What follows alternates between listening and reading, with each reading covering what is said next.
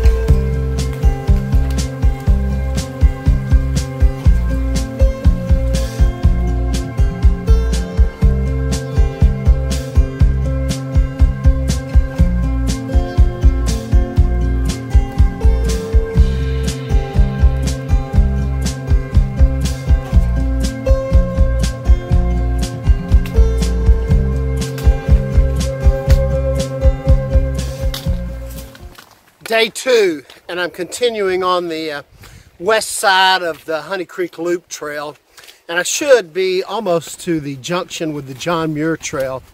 I had a really nice campsite last night at the confluence of two creeks. Got a little colder than the forecast. The low was about 34, which was supposed to be the low tonight, so maybe the cold front's coming through a little bit ahead of the forecast. It's really been a nice trip so far. I've only seen, I don't know, 4 day hikers yesterday, and today I think I've seen about 5 day hikers. But it's just another beautiful, fantastic day.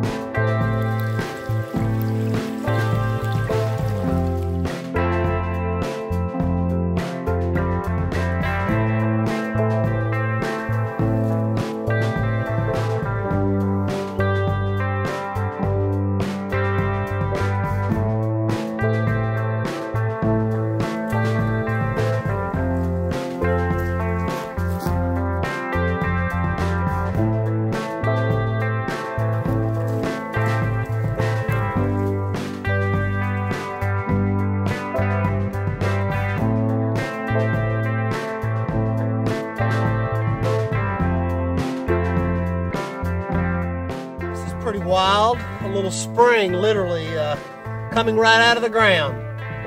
I'm about 1/10 of a mile past that picnic table and a little downhill. Just happened to be going down the trail looking for water and found this little spring. I'm filling up with 2 liters of water, and I'm going to go back up to that picnic table and camp there for the night. The picnic table is pretty strange too. It's just some random picnic table out in the middle of nowhere. Sometimes you get pretty lucky.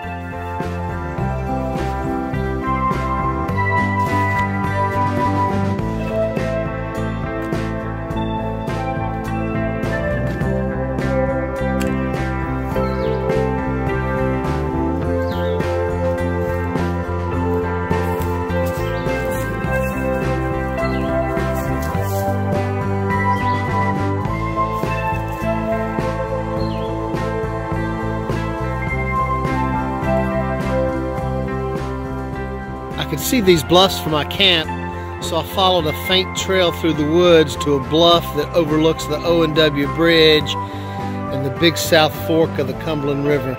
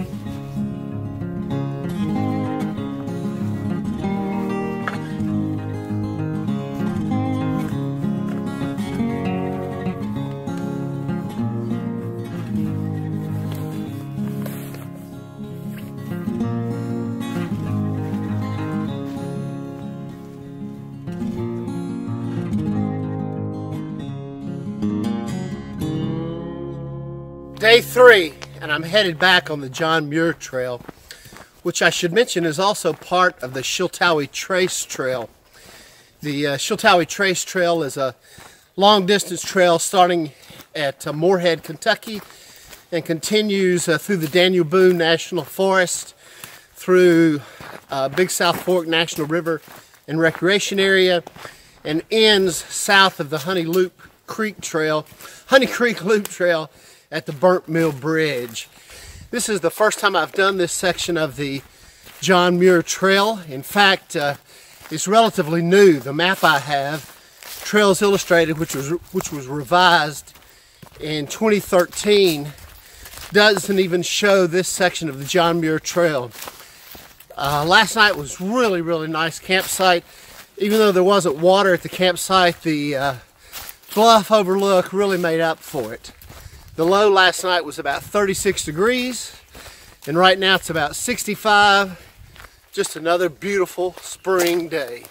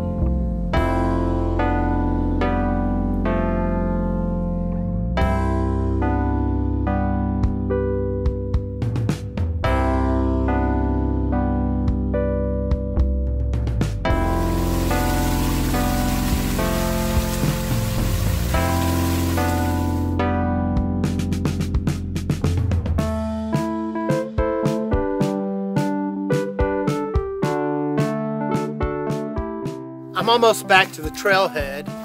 This is the 4th time I've done this Honey Creek Loop. The last time was in 2007. And every time I do it, I'm just absolutely amazed with all the features that are packed into this loop.